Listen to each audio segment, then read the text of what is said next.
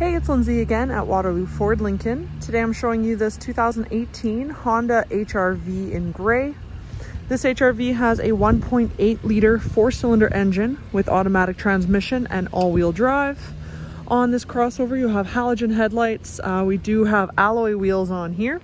Seats total of 5 passengers with 2 in the front and 3 in the back, and does come with keyless entry. Around the back end you do have a reverse camera as well as rear defrost and a rear wiper blade. Obviously not going to be able to cover everything about this vehicle in this short video, so if you have any further questions, please get in touch at waterlooford.com or come stop by our dealership at 11420 107th Ave Northwest in Edmonton, Alberta.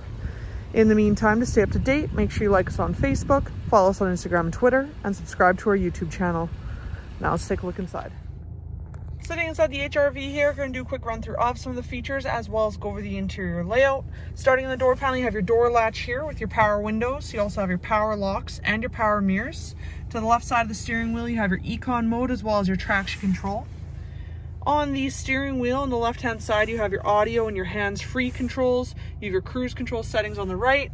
And taking a look at the dash, you can see that we have about 31,000 kilometers.